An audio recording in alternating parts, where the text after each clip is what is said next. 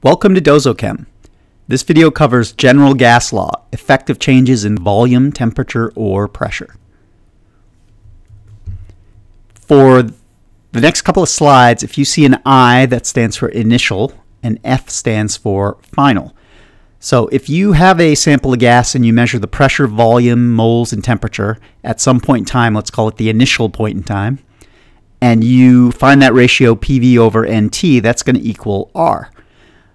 Then if something happens to each of those properties and they change, so even though all four might be different than they were initially, all four final values might be different. If you find that ratio again, PV over NT using the final values, it'll still equal R.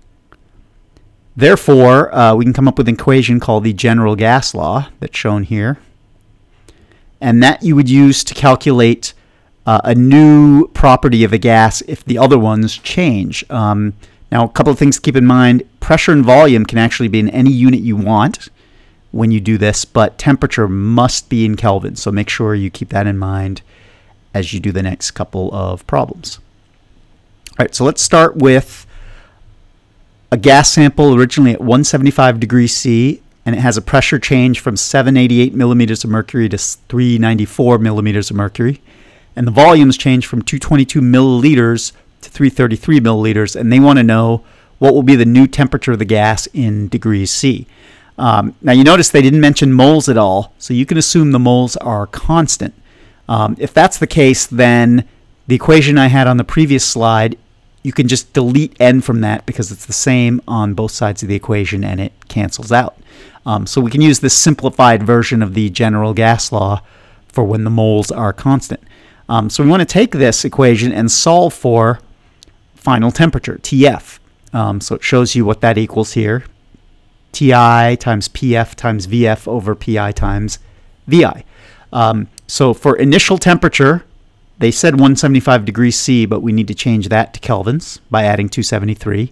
But for the pressures and the volumes, we're going to actually leave those in the units that they were given it in the problem. So the final pressure comes next, and the final volume, 333 milliliters. And then you divide by initial pressure was 788, and initial volume was 222.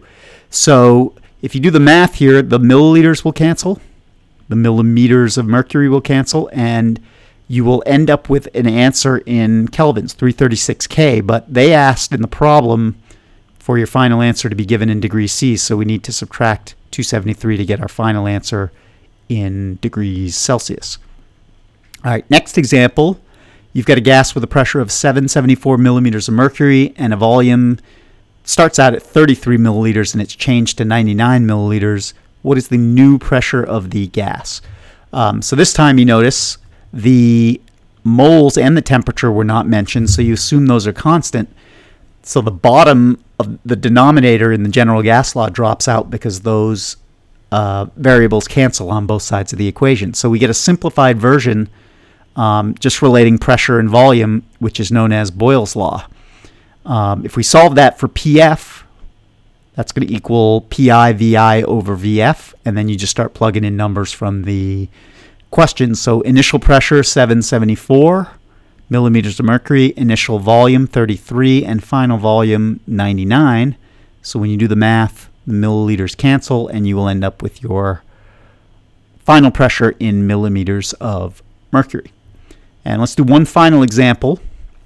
In this one, we've got a gas with a volume of 444 milliliters. Its temperature changed from 25 degrees to 75 degrees Celsius. What is the new volume of the gas? So in this case, moles and pressure are constant. So if we drop those out of the general gas law, we get VI over TI is VF over TF, which is also known as Charles' law.